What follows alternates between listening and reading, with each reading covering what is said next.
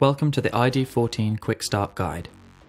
In this video, I will go over iD14's hardware features as well as how to install it on your computer. Inside the box alongside iD14, you will find a printed Quick Start Guide, a 1.5 meter Type A to Type B USB cable, and a 12 volt power adapter along with multiple connectors for international power sockets. Now to go over the hardware features. Both of iD14's preamps have individual gain knobs and full 48 volt phantom power toggle switches. It is worth noting that because of power restrictions over USB and the requirements of the high quality mic pre's and converters, phantom power is only enabled when using the 12 volt power supply. On the back panel there are two combi jack connectors which allow either mic or line level signals into the preamps. There is also an optical input which will accept both SPDIF and ADAT from an external device.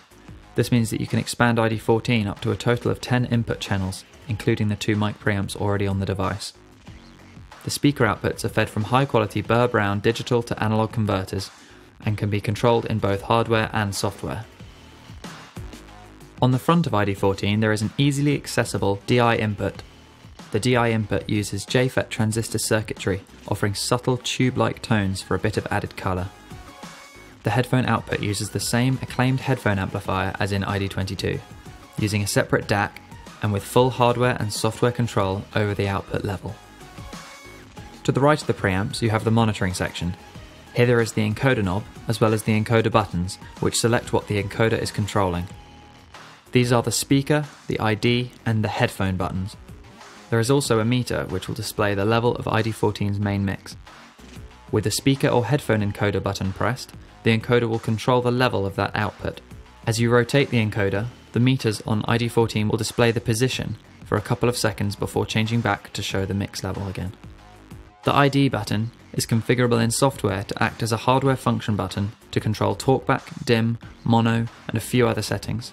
However, it can also be used to provide scroll control, which allows you to use the encoder as a virtual scroll wheel, perfect for altering plugin parameters and writing automation in a more hands-on way. iD14 has been designed to run off bus power using the USB connection. This connection can be verified by looking at the status light, which will be solidly lit if connected to a computer. Finally, iD14 has a Kensington lock slot on the right-hand side, perfect for if you're using it in a public place or a place of education, for example, and you want to secure it. To install the iD app, first download the application from our website, found here. On a Mac, double-click on the downloaded DMG file and then drag the iD app into your applications folder. Then plug iD14 into the computer using the USB cable provided and open the application.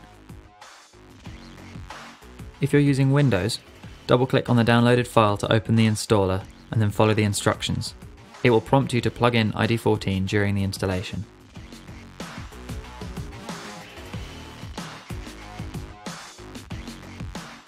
After it's finished, please reboot the PC to make sure that all the drivers are applied. Once you have opened the app, making sure that iD14 is connected as you do so, an ID icon will appear in the system tray in the bottom right hand corner of the screen. To open the mixer window if it is closed, double-click on this icon or the application in the start menu. Sample rate, latency and buffer size settings can also be quickly changed here by right-clicking on the ID icon. When you open the app for the first time, you could be prompted to run a firmware update. This will automatically happen whenever there is a major firmware update providing your computer is connected to the internet. You can also do this manually by going to Help in the menu bar, then clicking Check for Updates and making sure that FromAudient.com is selected. Then you can just follow the process through. You'll need to quit the iD app and turn off and on iD14 to make sure the update has been applied. This can be done by just unplugging the USB connection if you're on bus power, or unplugging both the USB and the 12 volt power adapter. Please check out our other videos to learn more about iD14, the iD Mixer app, and also DAW-specific setup guides. We're also constantly adding to our help centre with frequently asked questions and useful guides and tips on how to get the most out of iD14.